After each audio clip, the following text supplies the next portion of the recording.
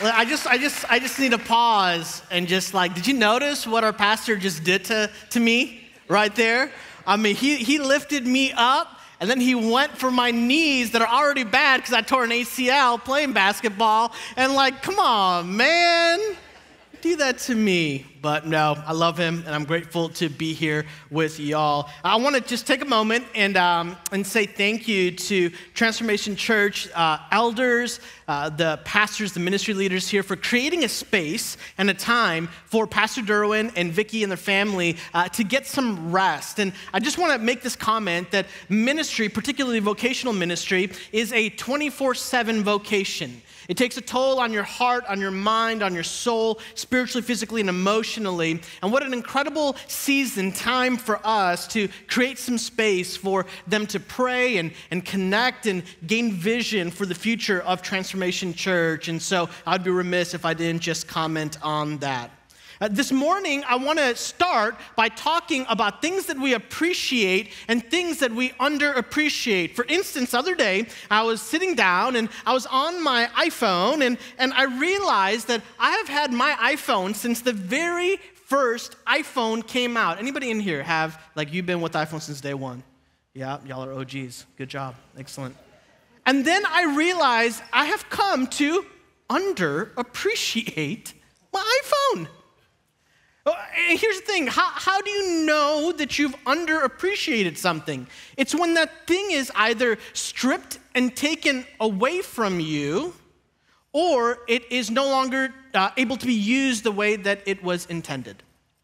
And so I was thinking about even how we come to worship, to service, and the songs that we sing and the worship team that leads us together. I think at times we can underappreciate what is actually taking place on the stage. So I want to invite you into a practice. I want to invite you into an experience. Over the next few minutes, I want us to pay particular attention to the distinction of each individual instrument. You see, we underappreciate the whole when we don't take into account the distinction of the individual. Listen closely as each part of the instruments come together.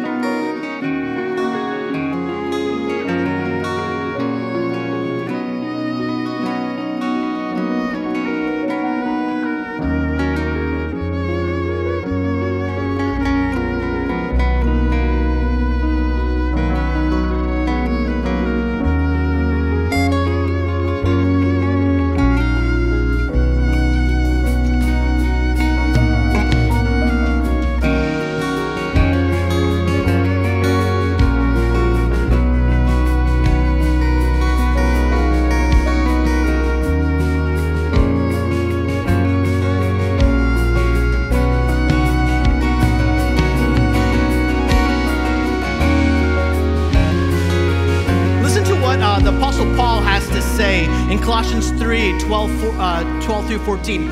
Put on then, as God's chosen ones, holy and beloved, listen to the list, compassionate hearts, kindness, humility, meekness, and patience, bearing with one another, and if one has a complaint against another, forgiving each other as the Lord has forgiven you. So, you also must forgive. And catch this, verse 14, this is how he ties this entire thing together. And above all these, put on love, which does what? Which binds everything together in perfect harmony. How can we appreciate compassion, kindness, humility, meekness, patience, forgiveness if we can't appreciate the beauty of the distinct individual amongst the whole?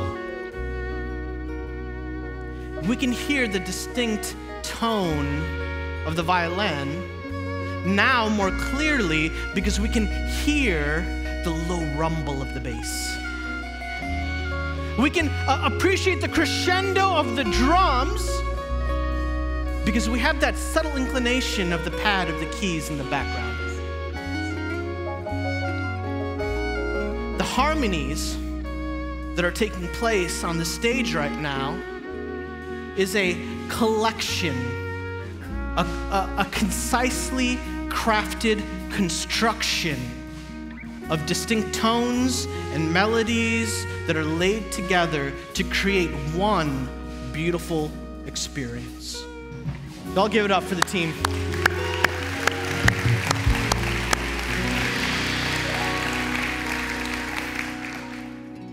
What is a harmony? What is a harmony? Webster defines it this way. It's the simultaneous combination of tones, especially when blended into chords pleasing to the ear. It's a chordal structure as distinguished from melody and rhythm. Here's another definition. I love this one. What is a harmony? It is the science of the structure, relations, and practical combination of chords. And so my aim is real simple for our time together this morning. It's to take a moment, and we're going to do two levels of exploration. One is sociological, anthropological, our society, culture, and what it means to be a human. And the second is theological. So we're going to go sociological first and then theological. But in order to do this, I need some help from all of y'all. So can you help me? Is that okay? Yeah? All right, only my son Levi is raising his hand. Everybody else is like, you are on your own. All right, here we go. All right, can y'all help me a little bit? Is that okay? Okay, good. I'm going to ask a question, and I'm going to say, is there evidence of true harmony? And then I'm going to insert a word. Your job is very simple, all right? If there is true harmony, like what we just experienced right on the stage, if there's true harmony, you say yes. If there is not true harmony, you say no, right? Not rocket science, we can do this. Okay, is there evidence of true harmony in politics? Is there evidence of true harmony in religions? Is there evidence of true harmony in who is the greatest of all time, Michael Jordan or LeBron? Listen, I said yes or no. Y'all need to follow directions. I don't need the commentary, y'all. Is there evidence of true harmony in the superior technology of Apple versus Android? This is spiraling down. Is there evidence of true harmony in the church? Oh, the tension. Oh, the tension of what is and what ought to be. Oh, the tension of a vision of the family of God, Colossians 1:13, that he has transferred us, you and I, sinners captivated by our carnal desires, and yet Jesus the Messiah on the cross overcame sin and death in order to defeat sin and death through death itself, so that Colossians 1:13, that you and I might be transferred from the domain of darkness into the kingdom of light, the kingdom of the Son, Jesus himself. The Bible refers to this transference and this new embodied experience amongst all these different people as, in Greek, the oikos tau theo, the household of God. It's a family. It's a family. And yet, how is it possible that within the family, there can be an absence of harmony? There can be the presence of chaos with the loss of peace.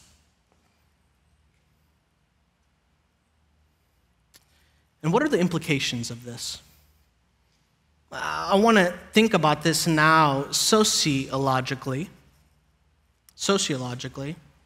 What is the implication of disharmony within the church as it relates to those that are outside of the family of God.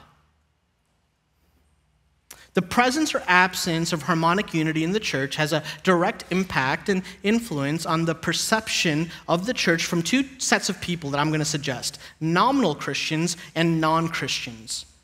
Nominal Christians being the ones that grew up in the church, maybe from the moment that they were born, mama and dad brought them right away as newborns into the church. They heard the songs of the gospel and the verses of Holy Scripture reverberating in their hearts, in their minds, in their tiny little bodies from the very moments of their human experience. And yet somehow, as they got into their teenage and adult years, what they heard to be true in the Scriptures is actually far incoherent with what they experienced in real life.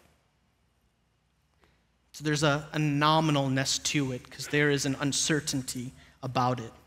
And the second group are non-Christians. So here's what I'm saying. In other words, how the family of God, how you and I, how we relate to each other impacts non-Christians and nominal Christians in their perception of how they would relate to God. I want to point out the disharmony between what the church thinks and what the outside world thinks with the help of some research. But before I get into that, I just want to point out that I was born and raised in Chicago. Chicago is one of the greatest cities, I might argue and say it is the greatest city of the United States. Why? Because Michael Jordan ran a three-peat and then repeated the three-peat. I had a really great discussion after the first service in the back. I think we can make a definitive argument that MJ would have probably done 8 if he didn't retire. Right? Easy. Probably 10, but let's just be realistic, right? 8. And so here's what's happened. When you grow up in an environment, I grew up in Chicago, when you grow up in that environment reverberates around you, it becomes part of your being, and I'm just gonna be honest, y'all, I am biased. I get it. Now here's what happens. Every year, whenever the NBA draft comes around, I've now been away from Chicago for over a decade. I'm still a Chicagoan at heart, but the distance to what was familiar has given me, I don't know, a better clarity of reality of where the Bulls are today. So for instance, after the NBA draft, all my cousins, all my friends, they're in the group chat, they're like, this is the year, we're gonna do it, we're gonna win the chip. I'm like, no, y'all, you're not. The Bulls still stink. It's been a long hiatus since MJ was soaring through the air. And then D. Rose showed us a little bit of a glimpse of hope, and then he tore his ACL. It was done.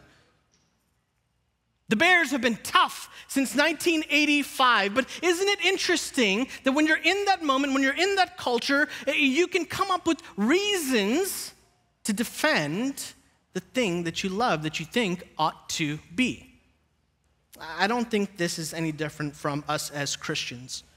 There's a Barna research that happened in 2019. The report went live in 2020, and it had some startling impact, some startling research data in terms of the relationship of how Christians perceived, you and I, how we perceive our impact of the culture onto the culture versus what non-Christians believe. So let me do this. Christians, based off of the report, firmly believe we have a strong or positive impact on our community. 66% say very positive, and 28% say somewhat positive. I'm trying to do the math right now in my head. I know I'm Indian. I'm supposed to be good at math. It's like 90%, y'all. Over 90%, right? Right? That's a lot. Okay?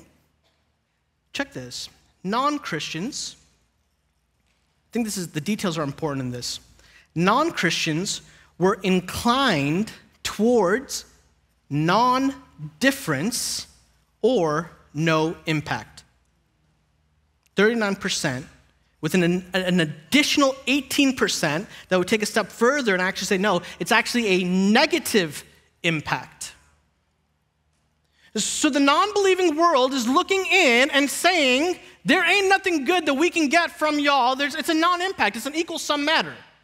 And there's an additional group, and I actually think that rate is slowly inclining over the years, that is actually saying, it's the inverse. There's a negative impact that the church is having upon culture.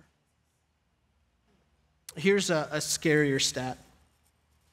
There is a stat of the percentage of Christian millennials, and they agreed, 25% of them agreed, with non-Christians of the irrelevancy of the church in culture.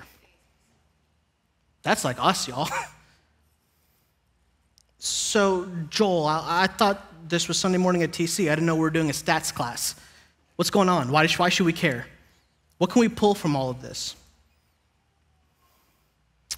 The way that we live and act in relationship to each other matters.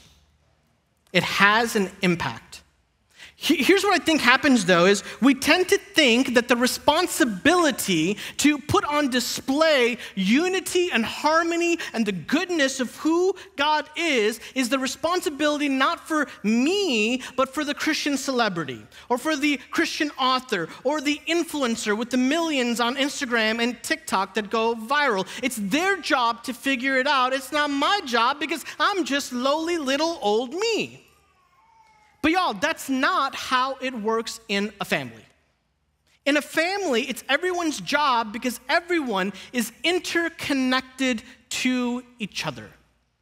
It's summertime in our household, which means all of our kids are home. And we have summer routine for our children. They have chores to do. Chores, I got like 2 amens. Y'all are deep in the summer, right? Yes, for the chores. And so the chores are very important, right? So it is one child's job, their chore, to unload the dishwasher, right? It is the other child's job to load the dishwasher. Let me describe what happens sometimes in the mornings when Britt and I walk into this kitchen, which at night when we went to bed was a safe haven, but by the morning the kids have gone up before us. It is no longer safe nor a haven. Walk in and we look out and this is what we see. The dishwasher drawer is open. Potentially a good sign until you smell the aroma coming out of the dishwasher door. And you look over and you see the dishes are still full. One of the children has decided that they are unable to take the dishes, turn the dishwasher on, make sure that it's clean so they can unload the dishwasher. But this sets a chain reaction into place because if the dishwasher is full, what do you think the sink is now full of? All them dishes are all there. Now the smell is increasing in what was once a safe haven is no longer a safe haven. And now you go, okay, whoa, what just happened? The responsibility for the dishes to be clean, turned on, and then put away. Now the sink is full of all of the dishes, and the dishes are not loaded into the dishwasher. And now the third child is there, and the child's responsibility is to clean the tops of the counters. But I just have a question, y'all. If you have dishes, and you go into the sink, and the sink is full, and you've already done the Jenga, and you know that if you add one more thing on top, the whole thing is going to come down, where are you going to put the dishes? On the side. Guess what? Now this child cannot do his job because the dishwasher has not been turned on, the dishes have not been taken out, the dishes in the sink have not been placed into the dishwasher, and now we got all kinds of chaos and mess. It's a family. And the consequences of one family member always impact the rest. The consequences of one family member always impact the rest. How is it that the world has this perception, and how is it that that perception is actually culminating inside of the people of God? And here's my thought. I think it's because you and I, we have begun to believe an unrealistic expectation of what biblical unity is, and it's rooted in unbiblical ideas. So I want to present 2 false truths about biblical unity. One from the Old Testament and one from the New Testament. And let me just present it this way. Unity, when I talk about unity, and when I talk about harmony, the distinct coming together in a beautiful way, it's a simple concept, yet it's far from being simplistic in application and execution. It's possible for something to be simple in thought and yet very complex in execution. And that is all over the place in Scripture. So here's false truth number one of biblical unity, that biblical unity always has in mind uniformity. Turn to Genesis chapter 10. We're going to start in the section that in my Bible it says the table of nations. Now, typically when you turn to this place in the Old Testament, Genesis kind of 10, 11, 12, the focus is on Genesis 11, which is the Tower of Babel, and then Genesis 12. But as a student of the Bible, we've got to read the Bible in context with each other, which means if we want to rightly understand what's taking place at the Tower of Babel, and then what happens in Genesis 12, we actually got to start, y'all, in Genesis 10. And Genesis 10 is the table of nations. And what Genesis 10 and 11 gives us is actually a biblical vision before the consequence of rebellion in Genesis 11 of a type of unity that includes a distinction of people without them being divided. You're going to say, Joel, prove it. Happy to. Genesis chapter 10. We start in verse 5. These are the table of nations, the family records of Noah's sons, Shem, Ham, and Japheth. And in verse 5 it says these: from these descendants, the peoples of the coasts and the islands, they spread out into their lands. And notice this, according to what? According to their clan and their nations, each with its own language. So you got a people, you've got a land, you've got language, all before Genesis 11. Then you get to Genesis 20. These are Ham's sons by their clans. Notice again the distinction. According to their languages, in their lands and their nations. What we have before we get to Genesis chapter 11 is the presence of a diverse group of humanity that each has distinct nationality evidenced by language. They all had different languages. They spoke, and there's intimacy because they had a family language. And then we get to Genesis chapter 11. It gets really interesting. And then Genesis chapter 11 says, the whole earth had the same language and vocabulary. Wait a minute. Joel, how does that work? Genesis 10 just said that there were many languages. Genesis chapter 11 says that they all had one language. Well, in my doctoral dissertation, this is what I argued for, that actually what's taking place is this phenomenon called the lingua franca. Here's what that means. It means that there is one language that rules them all. We actually see this in modern day. If you go to India, I'm Indian. I don't know if you knew that, but I am. There we go. I speak Telugu. That's our family kind of national language, right? But everybody speaks Hindi. You could go to a different part of India and everybody speaks Malayalam. But guess what everybody also speaks? Hindi. You could go to a different place and it's like Tamil and all this other Urdu and guess what they all speak? Hindi. There's one language that connects all of the other languages together. What happens at the Tower of Babel? At the Tower of Babel, you have a group of diverse individuals separated by lands, language, and nations that are connected by one language that come together because they have ambition. But there's a question. Is their ambition holy or unholy? Are they motivated by a holy ambition or vain conceit? Prior to their rebellion, I want to point out there is nothing wrong or bad about the presence of diversity and the unity here.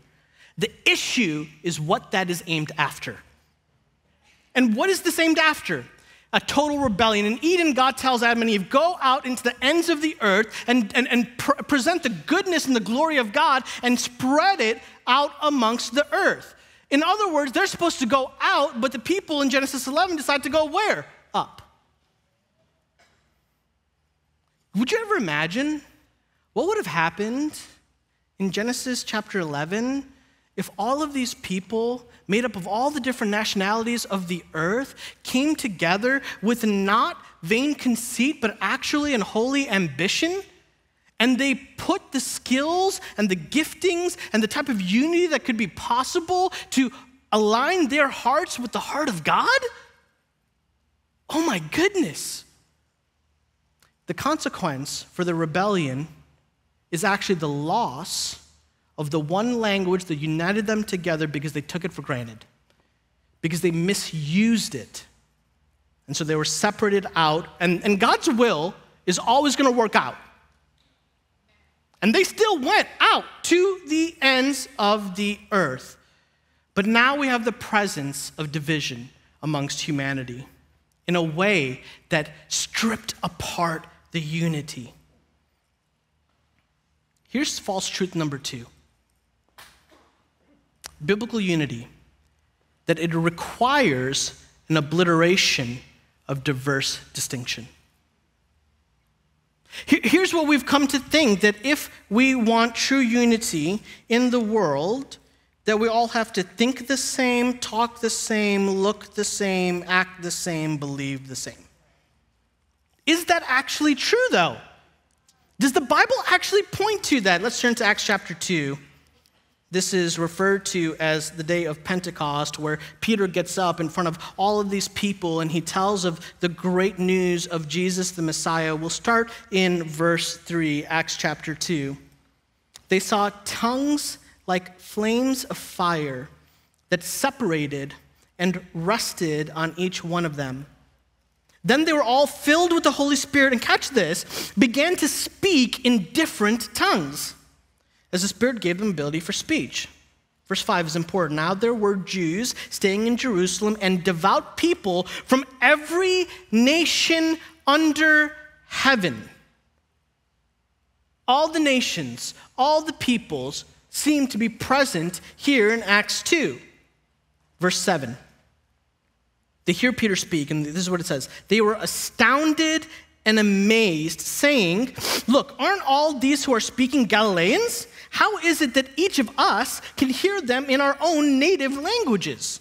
Here's the list of nations: Parthians, Medes, Elamites, those who live in Mesopotamia, in Judea and Cappadocia, Pontus and Asia, Phrygia and Pamphylia, Egypt and parts of Libya, near Cyrene, visitors from Rome, both Jews and converts, Cretans and Arabs. We hear them declaring the magnificent acts of God in our own tongues. Here's a little bit of geographical information. If you took the list of nations in Acts chapter 2, and you laid them out geographically on a map and went all the way back to Genesis chapter 10, and you took the list of nations that are represented in Genesis 10, and you laid them out, guess what you get? The same scope of geographical land. In Acts chapter 2, we have a massive echo of Genesis 10 that leads us into Genesis 11. But what about Genesis 12? Genesis 12, after the aftermath of the rebellion of Babel, God makes a promise to Abram. This is what he says. "I will make you into a great nation," verse 2, "and I will bless you. I will make your name great, and you will be a blessing." Catch this. "I will bless those who bless you. I will curse anyone who treats you with contempt, and all the peoples," in Hebrew, this can also be nations, "on earth will be blessed through you." Then we get to Acts chapter 2. What do we find in Acts 2? Acts 2 is not simply, some New Testament scholars, they say, oh, this is a reversal of Babel. I disagree. Acts 2 is not simply the reversal of Babel. Pentecost is actually the redemptive reversal and reinstitution of Babel. Because the diversity wasn't bad. The distinction wasn't bad. The presence of harmony and unity wasn't bad. What was bad was the aim. What was bad was the object of affection. What was bad is selfish ambition and not a holy ambition. I find one detail in here to be more interesting than all the others. Can you imagine sitting there with all of these, it looks like this right here, like all the nations represented. And all of a sudden, Peter gets up and he starts to preach the story of the Old Testament to them. That's what he does in that sermon. He recalls the story of Israel and how God delivered them from Pharaoh and how he split the, this is just an incredible Old Testament seminar right there. And they're listening to this, and then all of a sudden they look to their right and they look to their left, and they begin to be a little confused. You see, because some of them are Romans or Greeks or Parthians, but then there's an Edomite. And they're all nodding their head, like, yeah, that's so interesting. And the proclamation of those people is, how is it that we hear the wondrous works of God in our native tongues? Now, if I'm the Holy Spirit, we should be glad I'm not the Holy Spirit. But if I'm the Holy Spirit, I'm paying attention to what's happening in the Greco-Roman world at the time. The Greek language is the world language of the time. Aramaic is another very important and well-known language at the time. I want to be efficient. I'm like, here, all y'all people, I'm just going to go ahead and use Greek or Aramaic, and yet the Holy Spirit doesn't do either. You see, the Holy Spirit and God himself is more interested in intimacy than efficiency. More interested in being intimate and speaking to your heart than what is more efficient to get something done. How beautiful. How emotional. What a moment to hear the sounds and syllables and vocabulary and the construction of grammar that comes together in a way that is unique to your childhood experience. I grew up in a very traditional Indian family. And my mom makes some incredible Indian food. My favorite dish that she ever made, and she ever does make, I'm hoping she'll continue to make it for a long time coming, is biryani. It is chicken or lamb biryani. Yeah, we can clap for that. We can clap. And for all of y'all that are not clapping, you're wondering, let me explain what biryani is. Biryani is this rice that is put together that is infused with aromatic spices. At the very bottom, you have a bed of onions and meat, typically chicken or lamb, and yet it's not fully cooked until it's put into an oven to be baked over hours of time. Over that time, just so you know, the way that the heat works is heat rises. Did y'all know that? Heat rises. Guess what's rising up into all of this rice? The lamb or the chicken and the onions and the spices. It's being infused into the rice, and this is what biryani is, and it's incredible because it takes hours, and so it's also a little bit frustrating because you're smelling this taking place for hours, and so all of a sudden the oven opens up and you pull the biryani out and you put it on the table, and we just want to dive into it, but my mom would always stop and say, no, hold on. There's a very important process in the biryani. You take the aluminum top off of it, and it's the smell. Oh my gosh, it is so great. But then you got to take a spoon, and with that spoon, you got to dig in deep because all that chicken or all that lamb and all the onions and all the spices are embedded at the bottom. You got to mix that bad boy up real good, and then you get what is glorious in biryani. Oh. Right? In that moment, as I described all of those things, I was transported back into a moment of my childhood. I could smell, I could experience, I could feel. How good would it have been for those people to distinctly and diversely experience the gospel message for the first time, and to know that there is a God of the universe who loves them so much that he would make it so that they would hear the good news of the risen Messiah in their own language. This is the God that we serve. This is the God who loves us today and adores us today. Our God is more concerned with intimacy of our hearts and the cultivation of our hearts than the efficiency of what we do. And yet, the incredible thing is the way that he cultivates our hearts, the way that he is intimate with us, it absolutely demands a type of living, a type of being, a type of family consistency that looks and sees diversity and distinction not as something that needs to be obliterated, but as redeemed and restored and celebrated. So what can we know about biblical unity? Well, we've dismissed these two false narratives, right? That it requires uniformity and a loss of your distinction. What can we know? Biblical unity is not uniformity. Biblical unity is a harmony. And here's the third one. Biblical unity is a vision of the already but not yet. When you and I come together and form this beautiful household of God, we put not just a picture, but tangible evidence to a world that is desperate for peace to not just see, but to experience what a peaceful household could look like. To marvel at how one person could think this and another person could think this, and yet they come together because they've been united by the blood of Jesus. That they can, catch this, process through hard conversations, not run away from. That they can embrace compassionate hearts and love each other in times of need. This begs the question, how? How do we live out a biblical unity that is a harmony?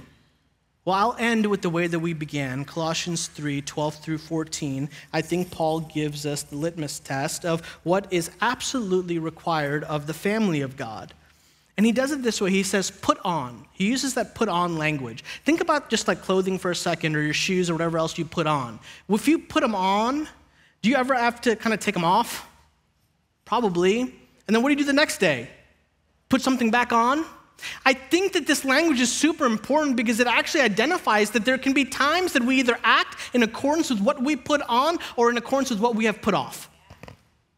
So what is it that we're putting on and what is it that we're putting off? This is what Paul says. Put on then, as God's chosen ones, holy and beloved, compassionate hearts. Have a heart that is soft, not hard. Kindness. Have a heart that is bent towards other people, not away. Humility. Have a right awareness of who you are in light of who God is. Meekness. It's not being weak, but it's having a bridled strength to be used at an appropriate time. And patience, because this is hard. Then he says this, bearing with one another. And if one has a complaint against another, forgiving each other. And before we could even say, but, he says, just as the Lord has forgiven you, so you also must forgive. This isn't an option, it's a command. What is forgiveness? It is the releasing of an offense and refusing to allow that offense captivate you and imprison you. And then he says this, above all of this, like all this is good, y'all, but you want to see this actually work together? Above all of this, put on love. So I would maybe reread this list a different way. Put on then, as God's chosen ones, holy and beloved, loving and compassionate hearts. Loving kindness, a loving humility, loving meekness, loving patience. Bear with one another in love. And when other people have complaints against you, love them and forgive them just as God in Christ forgave you, because he loved you and he loves you. And what happens when we do this? All of these things are bound together in perfect harmony. It's impossible, once we've heard the distinct tone of that violin, for it to forever be lost in the full sound of everything else. I guarantee you, even as we sing this closing song, there'll be a moment where you will just capture that unique tone of the violin, or you'll hear the bass just slide in deep one for a low rumble, or you'll hear Mario on the drums just do an incredible fill. You'll hear the pat. That's the beauty of harmony. That's the beauty of being aware of the individual so that you can celebrate in the whole. This is what biblical unity is. It's a harmony. Let's pray. Lord, you're so kind to us. You have gone before us. You have designed us intimately and intricately with purpose, with passion, not so that our stories or the distinct aspects of who we are can be lost, but so they can be redeemed and restored and celebrated. So we can play our part together in what comes together as the multi-ethnic, multi-generational, global family of God. What a beautiful vision of a future hope that we can experience now in the present. Amen.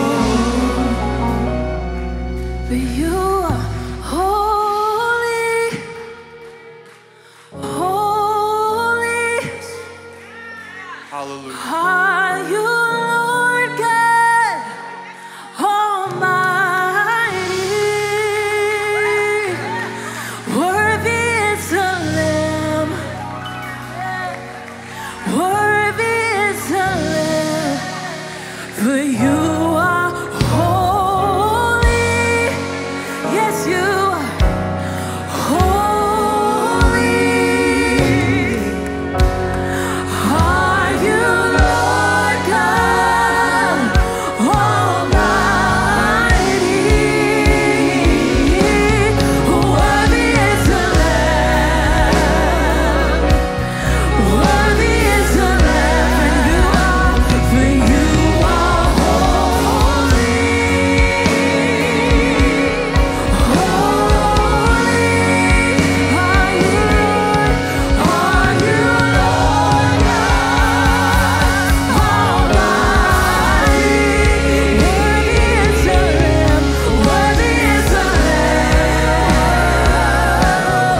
Worthy is the Lamb. Worthy is the Lamb. Worthy is the Lamb.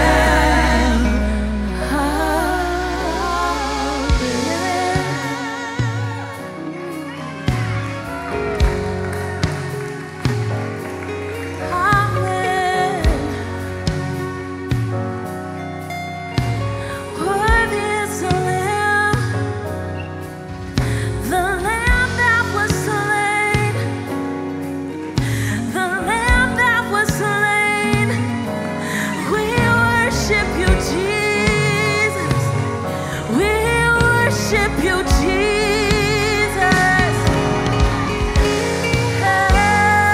Every knee will bow and every tongue confess the name of my Jesus, the name of Jesus. Oh, every knee will bow and every tongue confess the name of Jesus. Hey, oh, thank you, Jesus.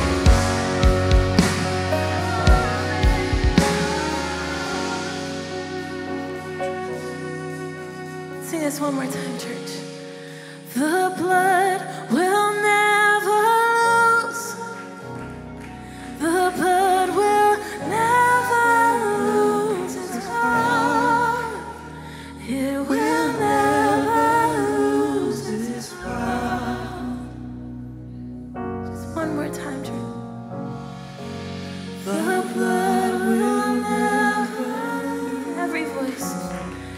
The blood will never lose its power. It will never lose its power.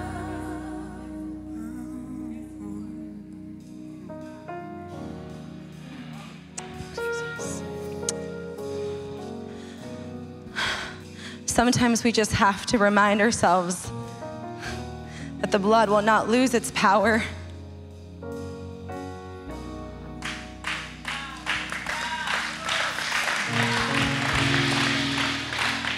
Sometimes just the simple truth and the reality that we get to live in is that the blood will not lose its power. And I do not know about you, but I need to remember that the blood has not lost its power. Yes, Lord.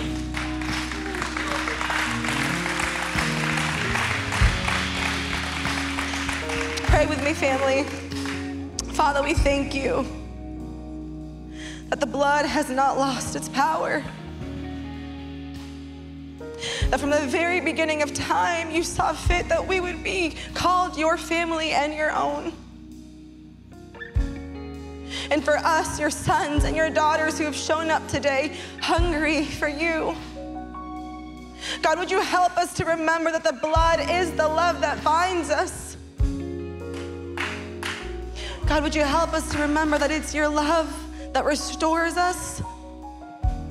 Oh man, I don't know who this is for, but God needs you to know that the grace, that the blood, that the empty tomb is enough to bring about reconciliation in your home. I don't know what relationship is broken. I don't know what heart is shattered into pieces. I don't know what soul is tattered, but I need you to know that the blood is enough. Ooh. Father, we thank you that your love is that belt that Dr. Joel was talking about. It's what binds us and keeps us together. Father, would you remind us, God, when we can't seem to keep going, that when all hope is lost, when the world is dark, when we can't seem to see through the fog, would you remind us that your love is holding us together when everything else is falling apart? And whether you're watching online or if you're in the room today and you're saying, Alex, I want to believe that this is true, but man, it just feels so distant. Maybe you are a follower of Jesus and maybe you're not. Maybe you have no idea who Jesus is. Either way, here's some really good news. There is a grace that was given to us when Jesus rose on that third day. And so whether you are feeling a tug in your heart and you're saying, Alex, I want to follow Jesus. Maybe you are a follower of Jesus and you have to just take a moment to recommit your life to say, Jesus, I've gone away. I've turned away from your love. I just want you to just say this simple prayer. Say this simple prayer. It's so simple, but it's so true and it's so good. Here it is.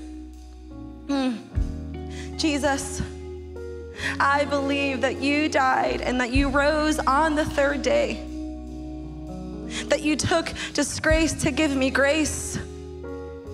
I believe that without you, I am nothing. And so I give my life to you. And I confess with my mouth and profess in my own heart that you are the King of Kings and the Lord of Lords. Father, would you remind me and help me to live like you? God, help me to forgive those who have hurt me because you have forgiven me. Jesus, thank you for the blood. Thank you for the unity that you bring in it. And so, God, we give our lives to you as a living sacrifice. Lord, you are good. And it is because of your grace that we get to be called your own. Father, we love you and we thank you. In Jesus' name we pray. Amen, amen, and amen. Amen, amen. If you are watching online and you decided to follow Jesus just now, would you take a moment and fill out that QR code? We want to walk with you.